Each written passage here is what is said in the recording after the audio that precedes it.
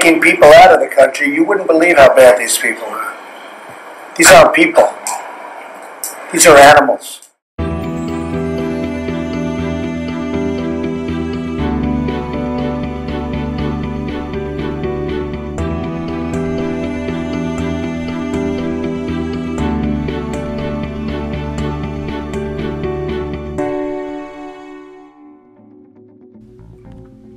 The United States of America is like a melting pot, a place where many different people come together to form a concoction that is American society. To most people, living in a free country and having the right to vote are the things that come to mind when talking about Americanism as a whole. Many fail to realize smaller components within the bigger picture, such as the heavy influence of immigration and racial identity. Nowadays, acceptance of others regardless of ethnicity with racial identity is highly prominent throughout humanity, despite the countless amounts of turmoil the US has collectively withstanded. With the increasing population of illegal immigrants into the United States, many laws and regulations addressing freedom that also limit prejudice have been passed. The following clip is an excerpt from a discussion between President Trump and California politicians regarding the state's concept of sanctuary cities. Presented is Mayor Crystal Ruiz explaining her stance on Trump's immigration policy.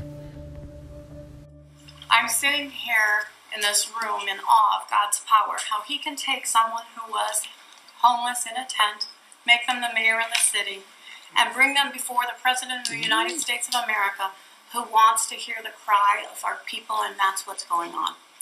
Our people are the ones hurting. Sacramento is angry because they lost an election. For God's sakes, get over it. They're angry, and you know what? Now we're more angry. They're releasing these criminals not by their houses. They're not releasing them by their houses. They're releasing them by our houses. Our children are at risk. My community is my family. You're putting my family at risk. Every day we're getting more and more reports from the police department about how they can't arrest these people. They arrest them, everything's a misdemeanor. To sum it up, sanctuary cities are those that limit collaboration with national government. The general impact of immigration and its issues within these types of cities are addressed, specifically underrepresentation. Although these set policies seem very straightforward, they were not all that easy to set in place. The majority of illegal immigrants have encountered difficult obstacles in their process of moving into the United States.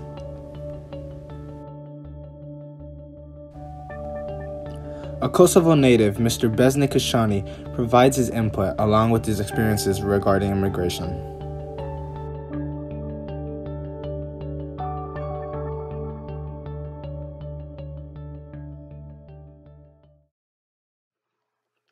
My first impression is how generous and genuine Americans are.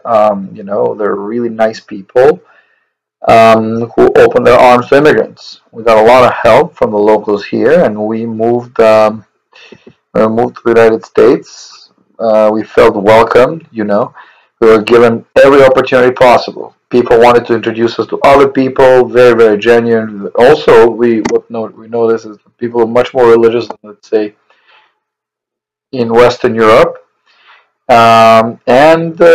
Europe, let's say, is not as much family-oriented as here, but definitely people being family-oriented was a big deal.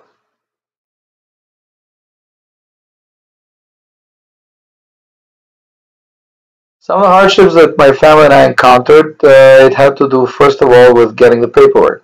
My family and I came here on a tourist visa, even though everybody's in the embassy who already got the visa, already knew that we were not going back because it was a really terrible situation back home. So when we came to the US, we spent about 4 to 5 months basically in no man's land, what you would consider today as being illegal immigrants. The hardships were getting your driver's license, getting any sort of paper, getting your social security number, and all that was very difficult. We were unfortunate that 9/11 had happened. I mean, it's a tragedy for people that were killed, but on the other hand, like a secondary issue was that many of us were delayed in the process of asylum applications to get our green cards. So we could not get our green cards in a timely manner. Everything was delayed. Getting my citizenship lasted much longer than anybody else's would. And then going through the whole immigration system was a very, very long process. The influence of foreign immigration is just a small fraction of what being an American is. which owes to the arrival of illegal and deported immigrants throughout the recent years. In absolute numbers, the United States has a larger immigrant population than any other country, with 47 million immigrants as of 2015. Even though some people have not warmed up and accepted them, their cultures have impacted the culture within the US. Acceptance of the different immigrants and their cultures applies to being American, since they are hardworking and determined.